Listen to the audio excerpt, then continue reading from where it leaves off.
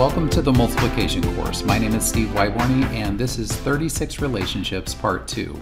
In the last video we shaded in multiples of 1, multiples of 10, and we also shaded in factors which were shown on the chart in more than one place as we took a careful look at the commutative property. In this video we're going to record these 36 relationships. You'll need a pencil and a piece of paper, so pause the video until you have a pencil and a piece of paper ready. Now that you have a pencil and a piece of paper ready, let's get ready to write down the 36 relationships. When we finish, your paper will look like this, with all 36 relationships recorded on your paper. To begin, you'll need to prepare your paper with 36 triangles. To do that, draw 6 triangles across the top. And remember, you can pause the video at any point. Then draw a second row of 6 triangles. Then a third row of 6 triangles. Then a fourth row of 6 triangles, remembering that you can pause at any point. Then a fifth row of 6 triangles. And a sixth row of 6 triangles. Again, you can pause the video at any point. We'll continue when you're ready.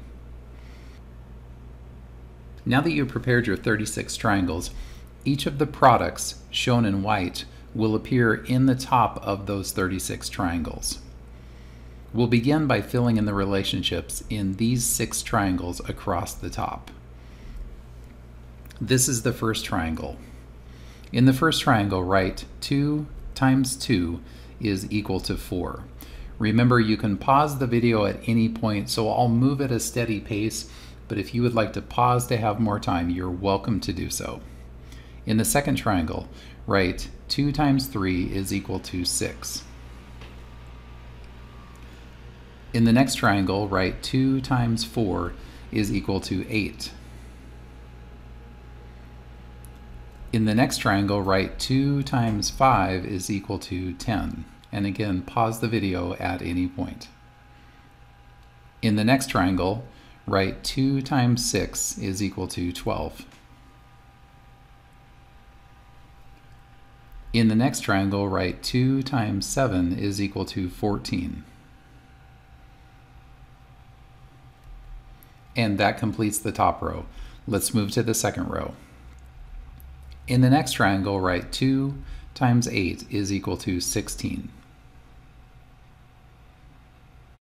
In the next triangle, write 2 times 9 is equal to 18.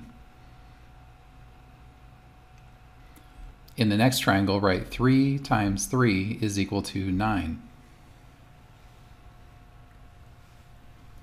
In the next triangle, write 3 times 4 is equal to 12.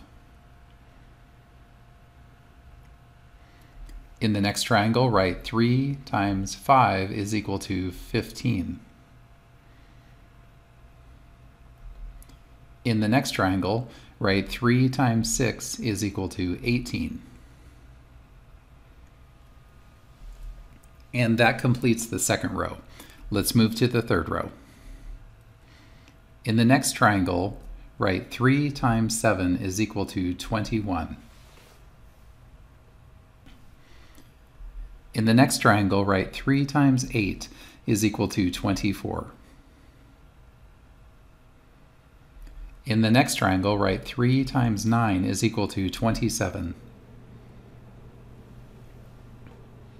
In the next triangle, write 4 times 4 is equal to 16. In the next triangle, write 4 times 5 is equal to 20. In the next triangle, write 4 times 6 is equal to 24. And that completes the third row.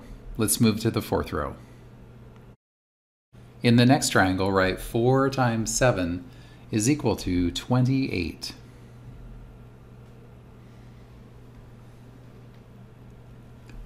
In the next triangle, write 4 times 8 is equal to 32.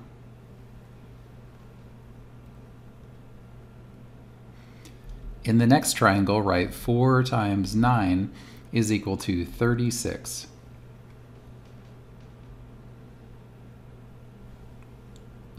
In the next triangle, write 5 times 5 is equal to 25. In the next triangle, write 5 times 6 is equal to 30.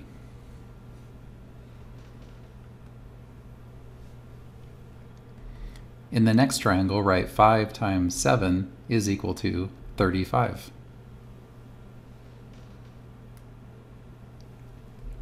And that completes the fourth row. Let's move to the fifth row. In the next triangle, write 5 times 8 is equal to 40.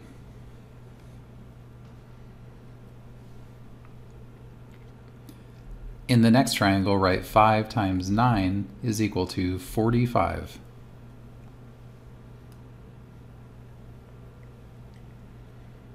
In the next triangle, write 6 times 6 is equal to 36.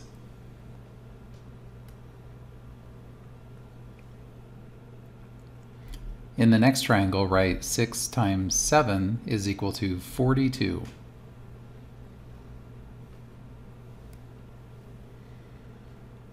In the next triangle, write 6 times 8 is equal to 48.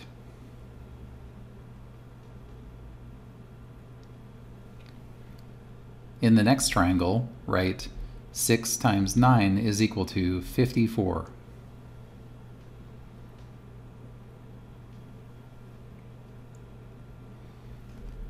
And that completes the fifth row. Let's move to the final row. In the next triangle, write 7 times 7 is equal to 49.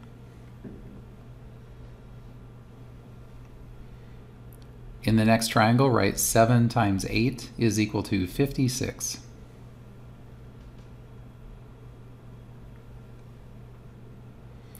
In the next triangle, write 7 times 9 is equal to 63.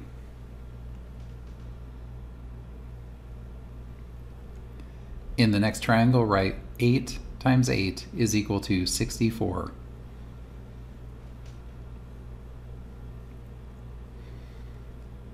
In the next triangle, write 8 times 9 is equal to 72.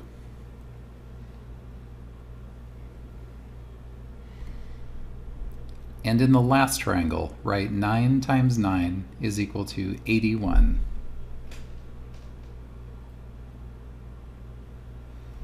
And that completes all 36 relationships.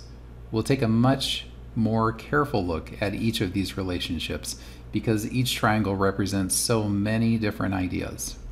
As a quick recap, we've looked at the multiples of 1, the multiples of 10, the commutative property of multiplication, and we've seen how several of these products appear on the chart in more than one place, and now we've looked at these 36 relationships.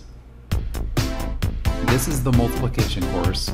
My name is Steve Whitehorny, and this is 36 Relationships, Part 2.